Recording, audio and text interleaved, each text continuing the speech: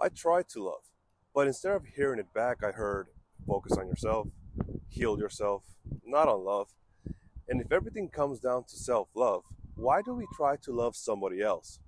All the trophies we collect belong to our achievements. There's no trophy for love. We don't acknowledge the gift that love gives us, the smiles it puts on our face after a long day, and the peace that it brings to our home. All the hard work that we put into ourselves brings recognition. We become high value individuals. We had lessons on how much careers matter and the importance of solitude. Nobody explained what love means, and no wonder our autobiography holds only a few chapters on love.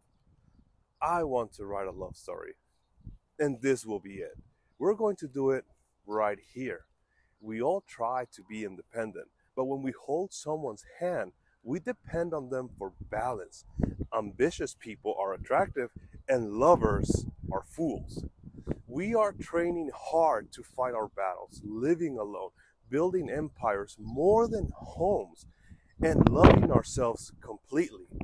We are turning love into an option, not a need, because we're trying to fill every gap ourselves. And if it's all about us, why fall in love then?